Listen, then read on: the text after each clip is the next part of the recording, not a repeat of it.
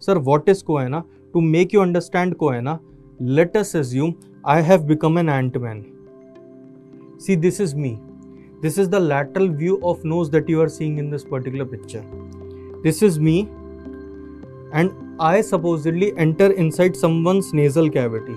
I enter inside someone's nasal cavity, and this is me again, standing very happily inside someone's nasal cavity. I walk along, behind. I walk along like this.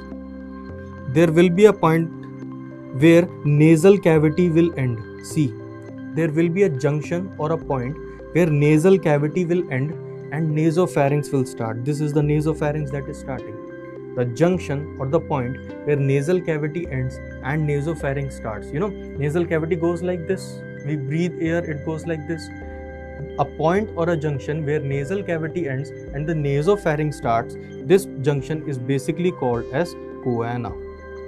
It is basically called as choana. Remember what is choana? Choana is a junction between nasal cavity and the nasopharynx, or it is a point where the nasal cavity ends and the nasopharynx starts. This you have to remember.